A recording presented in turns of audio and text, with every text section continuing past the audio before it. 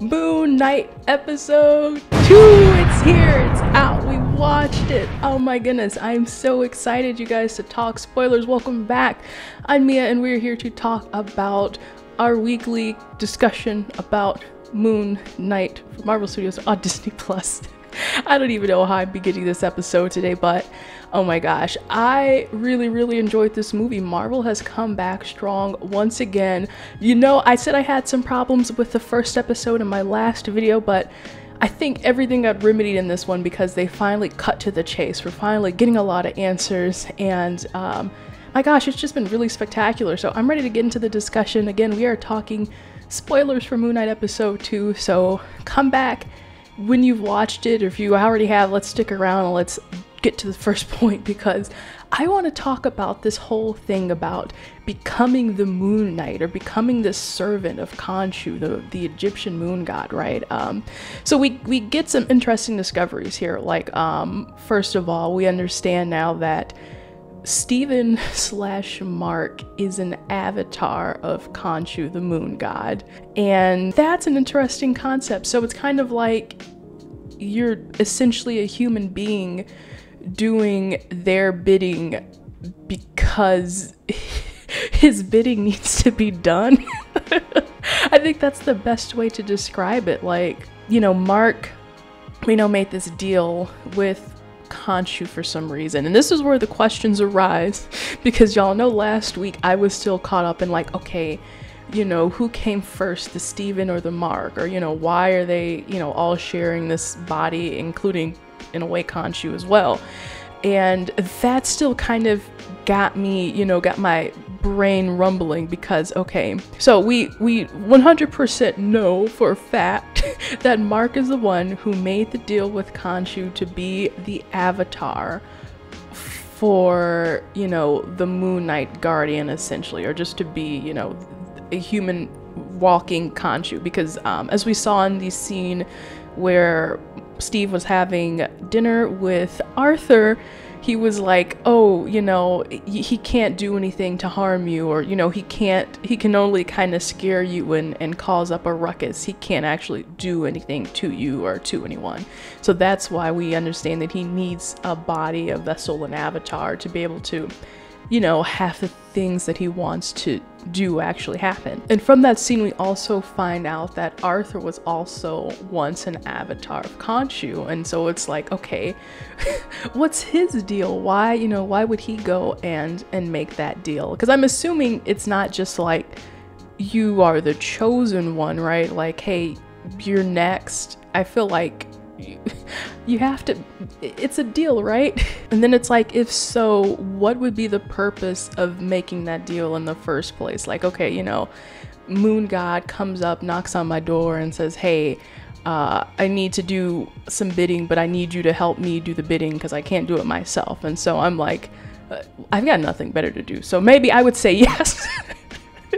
But for someone like Mark, you know, is it gonna be because he has this motive of like, you know, he's this mercenary and he's like, okay, well, if I get these powers, it's gonna help me out, and, you know, I guess I can help you out as well. That's where I could see it coming in, you know, like there's gotta be a reason why you're like, hey, Moon God, you know, come on in, right? And I'm sure at a point that's how Arthur felt as well. He probably had something that he really wanted to do, and maybe it lines up with his, you know, current goals of balancing out the universe, and then he was like, you know, I don't really, we don't see eye to eye, you and I. And so then that also has me wondering what happens to Layla, because Khonshu had kind of indicated like, hey, well, you know, this is your last mission, dude. I'll let you go. You know, free to roam in the pasture, and then, but I'm going to Layla next. And the way that it, you know, shakes Mark, he's like, you know, you can't, you know, you obviously, clearly he doesn't want that to happen to his wife, as we find out. So then it makes me wonder, it's like, okay, is it a non-negotiable deal where, you know, Khonshu comes and he's like, hey, I need you, or I'm assuming you have to say yes. And Mark is just assuming that Layla would be like, yeah, dope, I want some Moon Knight powers. So yeah, that leads me to wonder, like, first, obviously, is Mark gonna allow this to be his last mission? Is he gonna, like, you know, allow the moon god to leave him and take away the powers? And then if that were to happen, will Layla accept the powers. I mean, I don't know, that's kind of a bold move. And then, okay, going back to that first point, then it also makes me wonder, okay, when it's all over, what happens to Steven / Mark? Because we know that, okay, Mark has a wife, he's got a passport, he's got this whole life that's happened. And I'm going back to the first thought that I had last week. It's like, okay, well, which one came first? And I'm assuming, I guess if I could make a theory, is that Mark always kind of had the split personality disorder, but maybe, you know, he was able to keep a hold on Steven. Now, I don't know how his wife never knew. That is a whole nother subject, but it's possible maybe when Khonshu came to him and gave him the powers, it just, you know, augmented that to the point where, you know, he's actually blacking out and Steven is now living this full life. It really makes me wonder. And it's like, okay, again, if he's gonna relinquish these powers, you know, say, okay, I don't want them anymore after this mission, then what happens? Who goes away? Who gets to be in the back seat? Because Steven is really like, I just want my life back, please, I want my life back. and Mark is kind of just like, I don't know, he seems kind of done with it all anyway. If he is in the back seat, you know, I don't think he would mind. So also really quick, I wanted to talk about Layla because we finally got some info on her.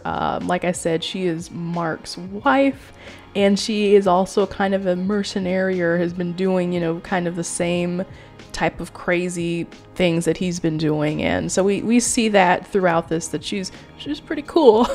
But it leads me to wonder, okay, what happens to her after all this? Again, it's like, okay, one, you know, she can become the Moon Knight, and then, or two, you know, there's this other possibility of her, like, who does she choose? Because I don't know, it kind of seemed like, you know, Steven ain't great with the ladies, but he does love some Layla, you know. They got the same favorite poet, and, you know, it was just kind of cute when he was like, she was like, here's the divorce papers and I need you to sign. He's like, I would never divorce you. And I was like, oh, that's, you know, Mark would never. No, I don't. I don't know, but I mean, hey, maybe she gets 2 husbands for 1. That's a great deal. I don't know why that's something that came out of my mouth. I mean, 2 Oscar Isaacs for 1. Oh my gosh, so speaking of Oscar Isaac, can we talk about actually my most favorite scene in this, which is the most wonderful cinematic shot I've ever seen. It is beautiful, it is wonderful, it is the 8th wonder of the world. It is the backside of Oscar Isaac, ladies and gentlemen. That tops it all. I know usually guys in the MCU are like, you know, gonna get their full frontal up front shot. They get their shirtless shot. But you know, the cinematographer in this was like, I want to be different. I want to express something that we have not yet seen in the MCU, or at least that often. And they were like, we're gonna do a full-on back shot. And you know, I have to say it, I have to say this in every video, I have to mention the Batman. It's kind of exactly what we got in the Batman, and I love the way the cinematography is going. Now talk about my second favorite scene, which is probably less important and probably not as cool as, you know, looking at Oscar Isaac's back, you know, but I would just say that the shot or the scene after the Jackal or whatever the heck hound is coming after Steven and Steven and Layla, and she's like, put on the suit, do the suit, do the suit. And then, you know, he's like, da, da, da, da. He finally finds the will to manifest himself a suit, but it's not the Moon Knight suit. It's essentially the Mr. Knight suit.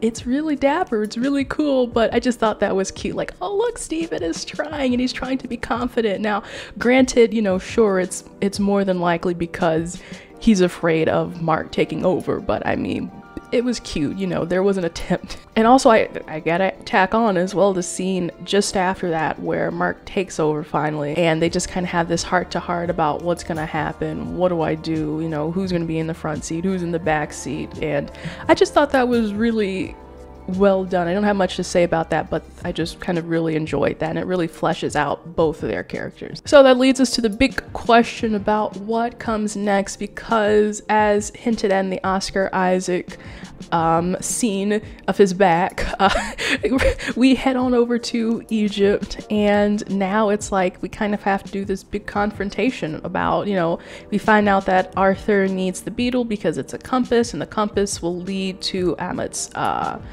the crocodile god's tomb, and then what he's gonna do is he's gonna resurrect her, and then I guess her judgment can be exacted upon the whole world, just as, you know, just as everyone wants.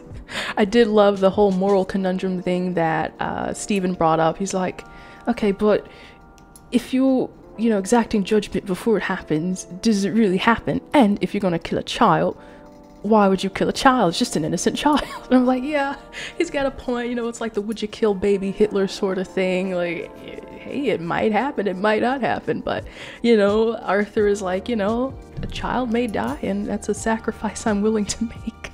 But yeah, that just leads me to wonder, because, okay, now we're going into episode 3, which is halfway through the series, and it's like, now we're in Egypt, and there's still going to be 3, you know, we've got to make it to 6 episodes. So with them being in Egypt now, I'm interested to see how they're going to carry out the plot, and basically either stall Arthur from finding the tomb, or, you know, maybe one whole episode is just going to be them trying to, you know, Tomb Raider back and forth between who can find it first, or I don't quite know, you know, where this is going to go. And I think it's still an exciting narrative to tell, and I'm excited that they are in Egypt, because I was really hoping for that to happen. And yeah, I think Marvel Studios is really, they're building up something great, so I gotta commend them. My God.